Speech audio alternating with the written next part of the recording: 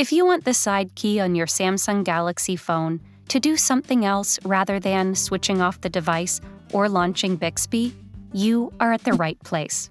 Watch on to know more. By default, long pressing the side key can do two things: launch Bixby or show Power Off menu. But what if you want it to launch Google Assistant, launch live captions, or launch the torchlight? That can be done using RegiStar.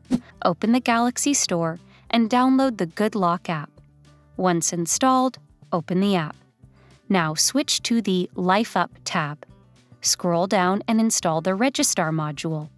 Once done, open RegiStar and allow the app the necessary permissions. Tap on Side Key Press and Hold Action. Turn it on. Choose any of the available actions that you prefer. We have selected the Google Voice Assistant instead of Bixby for the side button. And that is all you need to know about changing the side keys function on your Samsung Galaxy smartphones. Learned this nifty trick about your Samsung Galaxy smartphone? For more tips and tricks, subscribe to Guiding Tech.